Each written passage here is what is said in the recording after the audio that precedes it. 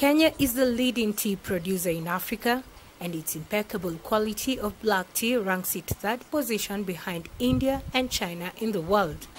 In Kenya, tea is also the leading agricultural foreign exchange earner. The recent report by Agricultural Food Authority released in February this year showed Kenya exported over 474 million kilograms of tea, fetching $1.37 billion for its farmers in 2018.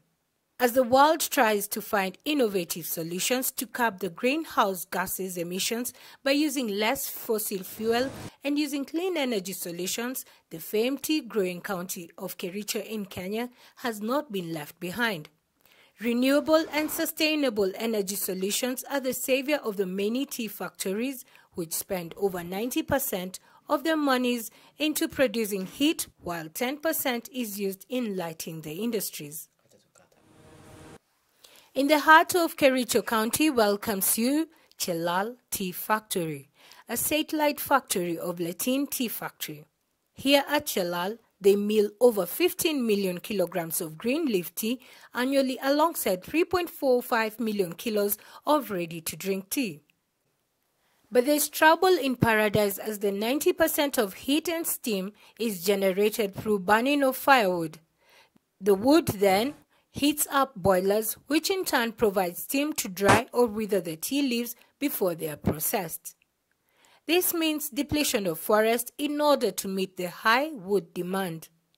In Kericho, thousands of eucalyptus trees have been planted as they seem to provide the much-needed demand for firewood as they grow faster. We caught up with engineers of a Swedish company, Absolicon, and WWF Kenya, who have partnered with Tea Land Industry to bring a new technology solution that will help provide clean energy through solar power. The tea factories in Kenya for a long time, we know rely a lot on firewood as a source of their thermal heat. We think, whereas this has happened for long, it may not be very sustainable in the future. For one, especially the smallholder tea sector don't have their own plantations, so they rely a lot on the farmers. So then the cost has gone up as a result of that. Well, sustainability is always a difficult question to assess, but the way that firewood is used in the drying process and the withering process of the tea is obviously not a long-term solution. Especially since the sun is always out there, readily available, and could do equally good job.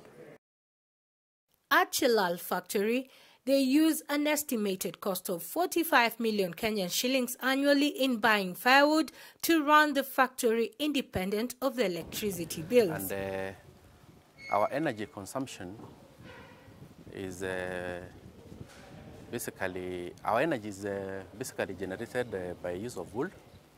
And in a month, we consume about 1,500 cubic meters of firewood.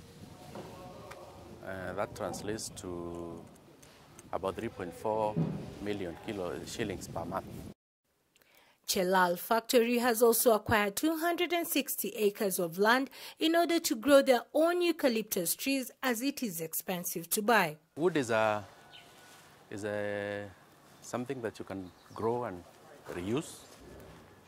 But as a factory, we have decided to buy land so that we can grow our own trees.